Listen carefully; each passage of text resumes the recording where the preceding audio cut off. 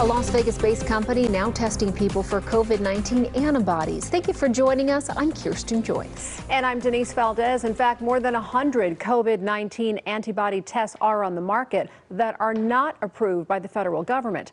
A Las Vegas-based health company is now conducting COVID-19 antibody testing using an authorized lab.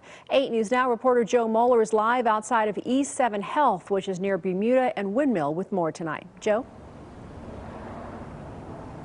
Hey there, good evening. That's right. Well, someone might have recently had an illness and might be wondering, maybe I had COVID-19. Well, now there's a way to find out. We're at E7 Health. There's 2 locations here in the valley, like you mentioned. We're at the Windmill and Bermuda location. Take a look at the sign out front. They're now doing COVID-19 antibody testing. Now, this test will let people know if they did have the virus.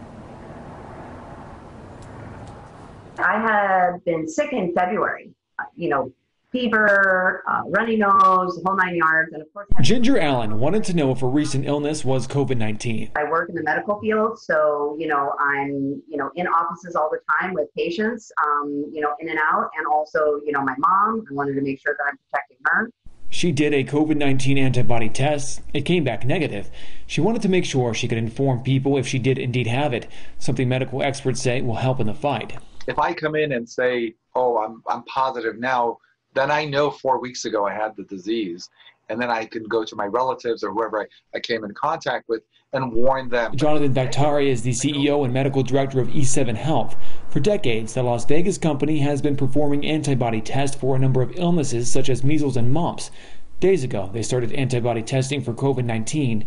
In April, the FDA issued an emergency authorization for certain companies to do the tests. This was because there was a lot of tests coming on the market, literally hundreds of tests, often from China, which had no authorization, no clearance, and they hit the market. He says no referral is needed. You make an appointment on e7health.com and come in. The samples go to an authorized lab. The results come back in 2 to 3 days and are posted on an online portal. He says the tests are from a company called Abbott Laboratories, which is authorized. If people are getting antibody tests, it is important they are done at a reputable company. It's very important because there are a lot of other kits and clinics doing really non-authorized FDA kits before the authorizations started kicking in.